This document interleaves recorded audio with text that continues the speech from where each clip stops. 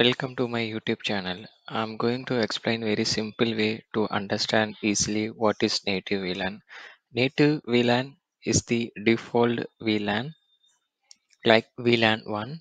In the frame does not have any VLAN tagging information, then the traffic will forward to the native VLAN. By default, VLAN 1 is the native VLAN. But if you want, we can manipulate to native VLAN to some other VLAN. So what is tagged and untagged VLAN? If we are adding any information into the data frame, then that is the tagged VLAN. If it does not add any VLAN information, it is untagged VLAN. So I will show you in the clear way in the demonstration what is native VLAN and how what is tagged and untagged VLAN.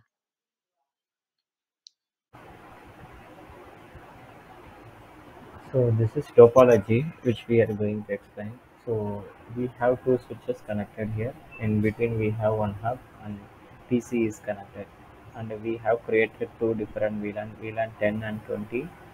This is the default VLAN. Default VLAN is like a native VLAN. So this VLAN and this VLAN communication will be happen. And this VLAN and VLAN 10 will be communication happen.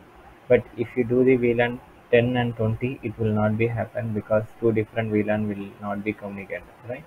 So now I'm just doing the test from VLAN 1 to VLAN 1. So it is success in the sense like when the traffic is generating from PC, it will reach to hub.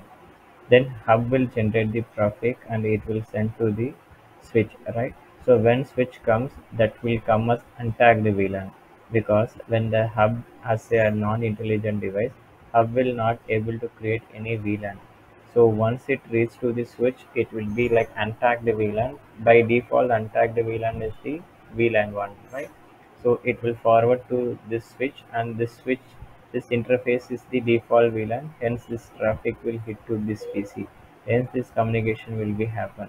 But if you take this scenario for the other VLAN like VLAN 10 or 20, if this packet, if this PC generate a packet, it will reach to this switch. Once the switch is reached, switch will create the VLAN ID like this, VLAN tag VLAN 200.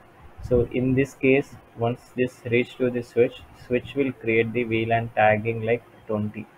So once this frames will reach to this switch, right? So this frame contains this packet, this frame having VLAN 200. Hence I need to forward this traffic to VLAN 200.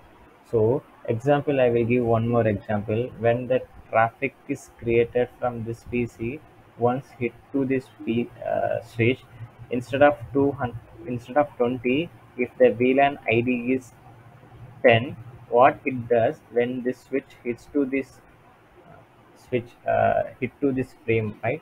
So it will not match with the right VLAN ID, because this traffic is created from VLAN 20, but the VLAN ID is 10. Obviously this packet will be dropped. So in this way, if we are trying to connect to different VLAN, the packet is discarding. So I hope this is very easy topology to elaborate what is native VLAN and what is tagged and untagged VLAN. Native VLAN is the default VLAN. So,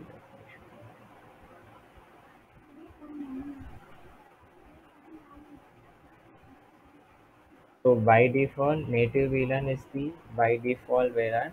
So all interfaces by default it will be with native VLAN. This two interface I just binded to the VLAN 10 and 20. So this is native VLAN. Tagged VLAN and untagged VLAN is nothing about when the traffic is creating the VLAN ID, that is tagged VLAN.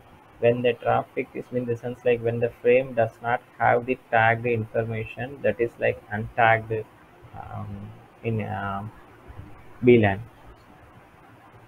Then you would have seen this setup in the office, like one LAN cable will connect to this any IP phone like Avaya Cisco IP phone. Then the Cisco IP phone will connect to the PC or desktop. In the sense like one LAN cable will connect to the IP phone. From the IP phone, there is one more LAN cable. That cable will connect to the laptop, right? So in the sense like we have one cable, but in this one cable, there will be two VLAN. One is like voice VLAN, another one is data VLAN. Data VLAN will use for laptop. Voice VLAN will use for Cisco IP phone or Avaya IP phone. So in this one cable, we are able to manage two different VLAN. So how we are able to manage two different VLAN is like tagging and untagging concept. So in this way only one VLAN, sorry, one interface we can able to manage two different VLAN. I hope this is very helpful to understand what is tagged and untagged. If you like this video, please subscribe to the following along with us. Also, please like and leave a comment if you have any question regarding this topic.